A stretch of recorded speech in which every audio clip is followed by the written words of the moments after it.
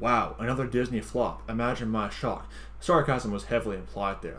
So it turns out that Woke-SJW Disney's newest remake of a ride apparently they had on a Disney World is gonna flop at the box office. I mean, if that's a surprise to anybody, then you've been living under a rock, because Disney has been having flop after flop after flop for the past year, even more than that, to be honest. This time, their Haunted Mansion remake of a ride. Apparently, I mean, he's like, basically they're resorting to remakes and sequels and everything else because, well, they're bereft of any kind of creativity whatsoever. It says here on We Got Discovered, Disney's dire year at the box office continues with its latest $150 million flop bombing even harder than expected. Wow. Disney movies bombing are now just the exception, not the rule. No kidding. They went from being the kings of entertainment to now basically staggering from bomb after bomb, to basically from one bomb to the next, I'll put it that way. It says in the article, in a turn for the books, in what would have sounded like borderline unthinkable as recently as last year, a big budget Disney movie is not bombing at the box office, not bombing at the box office now appears to be the exception and not the rule, with Haunted Mansion failing to even match pre-release expectations that weren't already all that great to begin with. James Gunn's Guardians of the Galaxy Volume 3 has been one bright spot amidst basically this sea of disappointments, and outright does, with the likes of Ant-Man and the Wasp, Quantumania, Elemental, Indiana Jones, The Dial of Destiny, and The Little Mermaid, all failing short of what they needed to from a commercial perspective, and it's not really a shock that a Halloween-themed movie releasing at the end of July is set to follow suit. Yeah, I mean, aside from the fact that Halloween is just a holiday glorifying witchcraft and Satanism and Illuminati, Illuminati ideology, Halloween movie in July. Yeah, that's a great idea. Middle of summer. Continuing on in the article.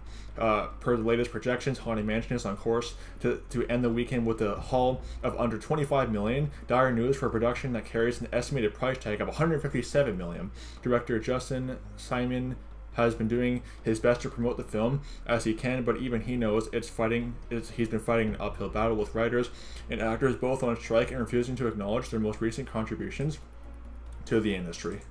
Yeah, their contributions, which is basically just, ruining, just basically woke SJW ideology. I don't need to get more into that, but continuing on in the article. That being said, ever since Haunted Mansion was first announced, questions have been asked as to why the mouse felt the need to mount a lavish, star-studded, and vastly expensive reboot of a 20-year-old Eddie Murphy vehicle that wasn't all that popular to begin with, especially when so many of its theme park-inspired features have done nothing but tank. Unfortunately, the invocation of Jack Sparrow's Pirates of the Caribbean is already decomposing faster than its latest flicks, titular ghouls. Yeah, doing a ride on the theme park, which, by the way, the theme parks are failing too. I mean, they're failing on all fronts, really. Cruise lines are failing, theme parks are failing, movies bombing at the box office. Nothing good whatsoever. And, like the article pointed out, used to be that they'd have successes and a few bombs here and there. Now it's like if they even break even, it's the exception rather than the rule. Plain and simple. Woke-SJW Disney's been failing on all fronts, and in many ways they brought it upon themselves. See, there should be just like how there should be a separation of religion and state, there should be a separation of political ideology of any type and just, entertainment.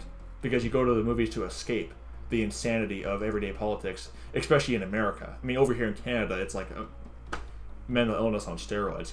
But the point is that Disney brought this upon themselves. Woke-SJW Disney has failed to learn, you go woke, you go broke. Even a film that doesn't look like it's woke, it's bombing just because of the fact that Disney tarnished their image. Plain and simple. So I wanted to point that out. May the grace of our Lord Jesus Christ be with all the brethren. Goodbye.